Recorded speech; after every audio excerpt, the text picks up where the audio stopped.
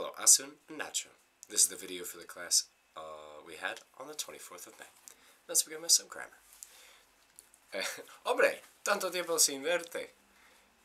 Hey, long time no see.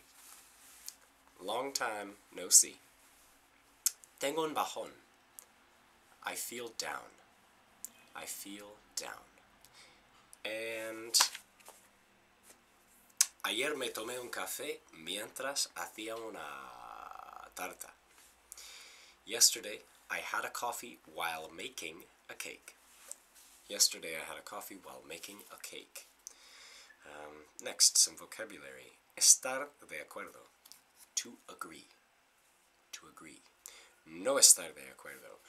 To disagree or to not agree. But in either case, we do not use the word to be in any place.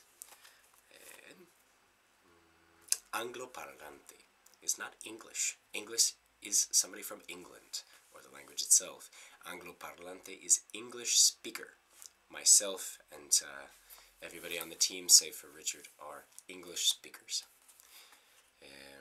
Confiar en alguien o en uno mismo is to trust. To trust. Lastly, some pronunciation. We have percentage, percentage, Latin, Latin, and mix. That is mix.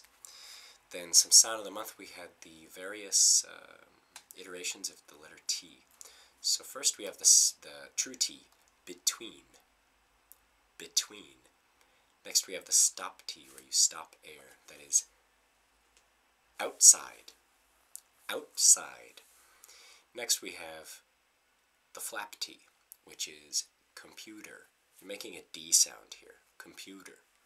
Lastly, you have the drop T, which is an omission of the letter altogether, such as disappointed. Disappointed. That means decepcionado. Disappointed.